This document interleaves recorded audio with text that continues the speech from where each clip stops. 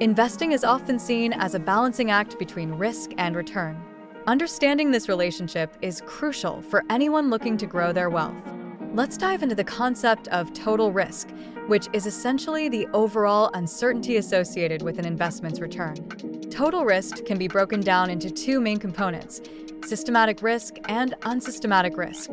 Systematic risk, also known as market risk, is the type of risk that affects the entire market or a significant portion of it. Think of it as the tide that lifts or lowers all boats.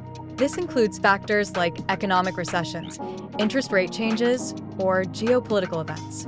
No matter how well a company performs, it can still be affected by these external forces. For example, during a market downturn, even the most stable companies can see their stock prices plummet. This is why diversification alone cannot eliminate systematic risk. It's inherent to the market itself. On the other hand, we have unsystematic risk, which is specific to a particular company or industry. This type of risk can arise from factors like management decisions, product recalls, or competitive pressures.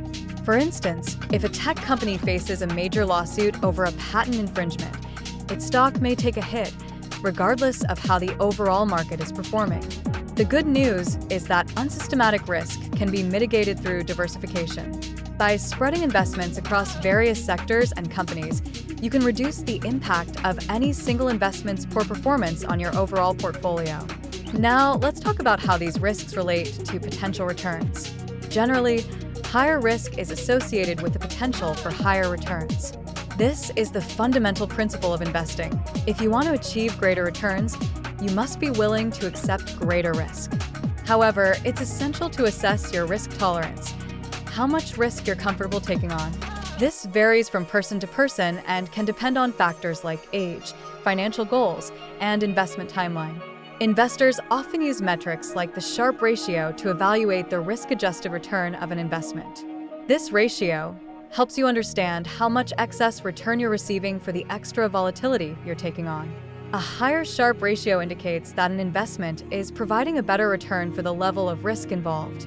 In conclusion, navigating the landscape of risk and return requires a solid understanding of both systematic and unsystematic risks.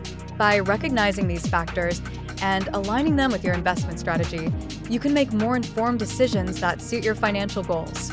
Remember, investing is not just about chasing returns. It's about managing risk effectively to achieve sustainable growth over time.